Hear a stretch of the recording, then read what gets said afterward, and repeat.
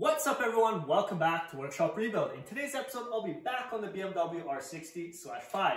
In my last episode, I gave you guys an introduction on this motorcycle and I gave you guys a little bit of history on BMWs themselves. So in today's video, I will check the compression of each cylinder on this engine, but before I get to the compression test, I really want to remove this front fairing as it casts a shadow on the motorcycle. I have some natural light over here on the left and it just covers everything, so I want to remove this first. And then I'll also remove the luggage bags in the back so we have the accessories off the motorcycle.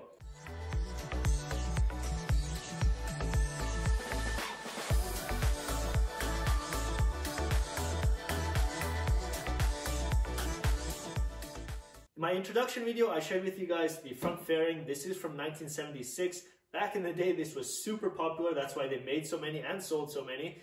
Nowadays, nobody really wants this anymore. Unless it's standard to your motorcycle, then it matches a little bit better. But this will be removed right away. And after that, I'll look at the Craven luggage bags in the back. These are made by Craven Equipment, and these were produced in England. They were very popular, especially for soft bags. The hard cover bags weren't very popular, and I think this style in general wasn't very popular because I shared a post in a Facebook group full of BMW enthusiasts. And many people are very interested in these bags right here. I personally didn't know they were that popular, or let's say that rare. I actually don't know how many they made, but many people pointed these out and they were actually interested in these bags. So I will be removing them. I won't throw them away. I just wanted to get them off the bike so I also have better access to parts on the machine. And if I feel like it, I might actually give these a fresh look later on. But right now I will just be putting them aside. Same with the front fairing. Right now, I'll share with you guys a time-lapse of the fairing removal. There are 6 bolts around this perimeter and a little bit of wiring, but let me share with you guys some close-up views and get this done, then we'll move on to the luggage bags.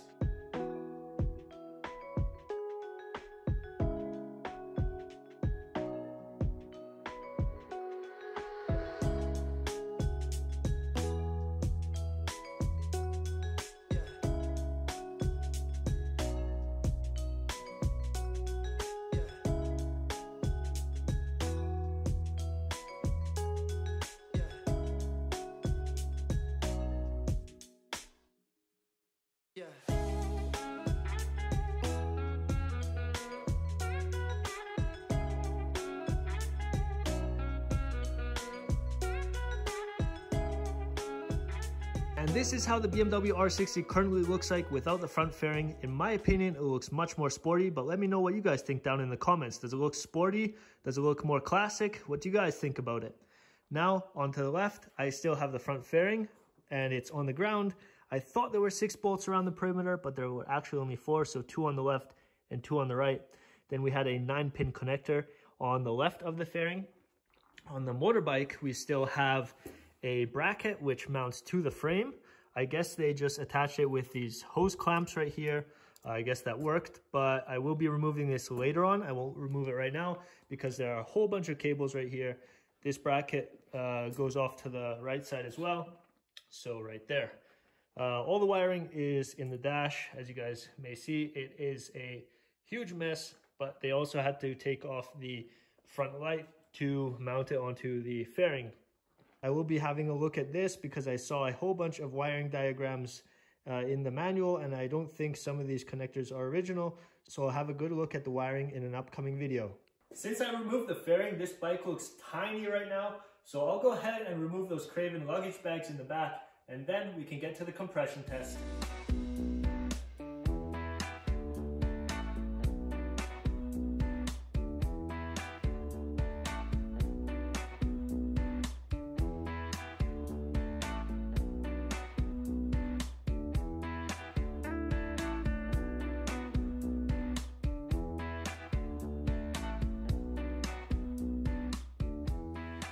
So I just removed those Craven luggage bags on the left and on the right side. It's very straightforward the way they assemble this. They have this little mounting bracket. On the bottom they have a slide pin, so the Craven bag just slides onto this pin. You push it up against this bracket and there's one pin sticking out right here and another one right there. And then you just have to slide in those 2 little wires which are internally on the bags. Very simple setup. I will leave this on right here because I noticed the rear shock absorber is mounted to this bracket. on the same bolt, so I will not remove it right now. I think I can access quite a few parts from here, but I might have to anyways take a lot of this off, so I'll leave that for another video. I successfully removed the front fairing that was held in place by 4 bolts, and in the back, the luggage bags were on pins and held in place with safety pins. So with that all removed, this bike looks very small, but I'll get into the mechanical side of things right now. Before I jump on the engine and test the compression firsthand, I will bring you guys over to the table. I have 2 manuals open, and I'll share with you guys what it says in the manual, and then I'll bring that knowledge and test it over here on the BMW R60/5.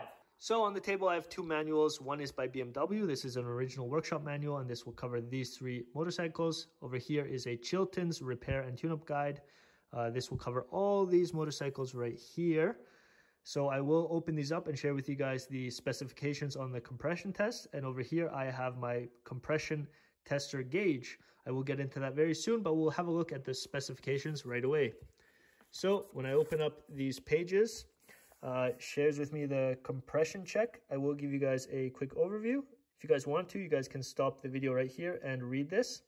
Then on the second page, we have our tune-up specifications. You guys can stop the video right here if you guys would like to read this. Now in the original BMW manual, we have the exact same thing. Now open up right here. We have specifications as well. So I will give you guys an overview right here. These are original specifications. You guys can stop the video and read this. So now when we read this, we have our cranking compression. We have good, average, and poor down below. And these are all our values. And up above, we have our motorcycle models. Right here, you guys will see the R60/5 is right here. We go down below.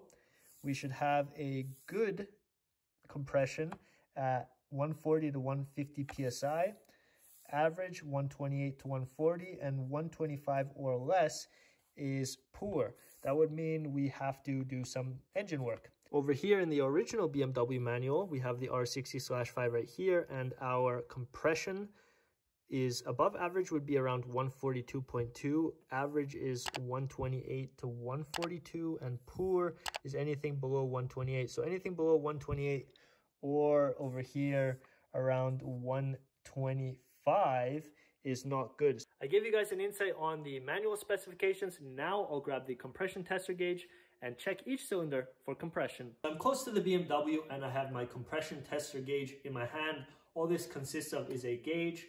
In our case, since we only have to have around 140 or 150 PSI, this gauge actually only has to go up to 200 or something in that range. So now I have a gauge right here which reads up to 300 PSI. So this is sufficient enough to read our BMW compression.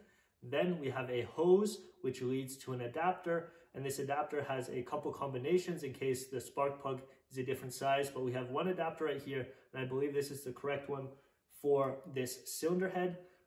This thread should be exactly the same as our spark plug. Once I take the spark plug out, I will compare it with this thread and check if it is the same before I thread it into the cylinder head.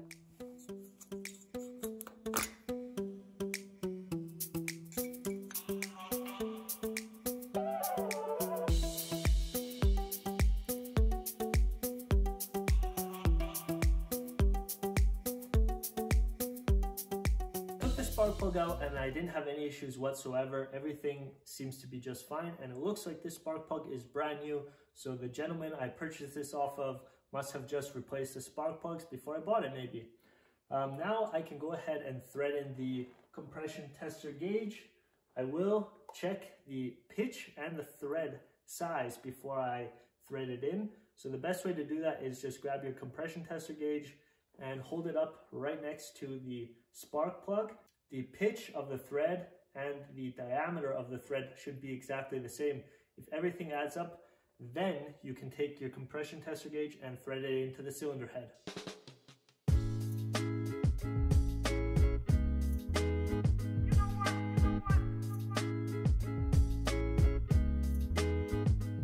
To have an accurate reading on our compression test, I have to make sure that both carburetors are wide open. So I'll go ahead and open up the throttle grip. I'll open it up all the way and I'll see if I can add some zip ties.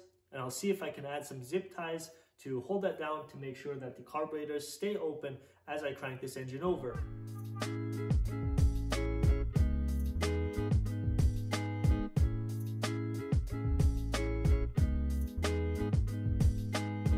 The throttle grip is wide open and it's held in place with 3 zip ties. I give you guys a close-up view and that won't go anywhere. Now the compression tester gauge is on the left cylinder and it's hand tightened. That's ready to go. On the right cylinder, I took the spark plug wire off because I do not want it to spark on that side. I will leave the spark plug in there so we do have compression over there as well.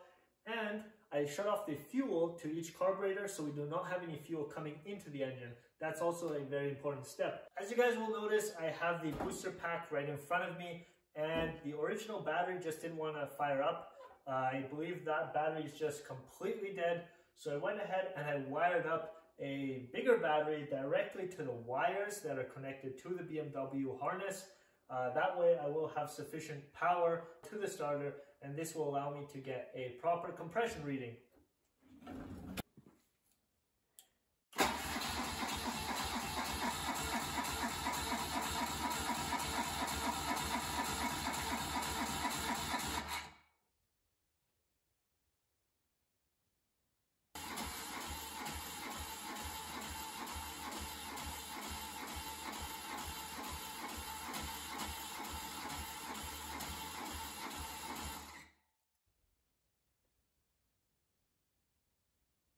I was able to turn over the engine a couple times and I had a reading of 110 psi on the left cylinder and 125 psi on the right cylinder. These cylinders are dry and the engine is cold, but those values are a little bit too low. Usually 125 is already in the poor condition and on the left cylinder I have 110, so that is not good. Now the next thing I can do is take some motor oil, drop it into the spark plug bore. I'll let it sit for a little while and then once it's in there, I will put the pressure gauge tester back on there and test for compression. If we have a higher reading of compression with motor oil within the cylinders, that means the piston rings are sticky or they're worn out to the cylinder bore. So that's either or. If we do not have any change whatsoever, it may be that our valves are not adjusted properly. That would be for the exhaust and intake, so I'll have to check that later on. But right now, I'll put the motor oil within the engine and then we'll let it sit and turn it once more over.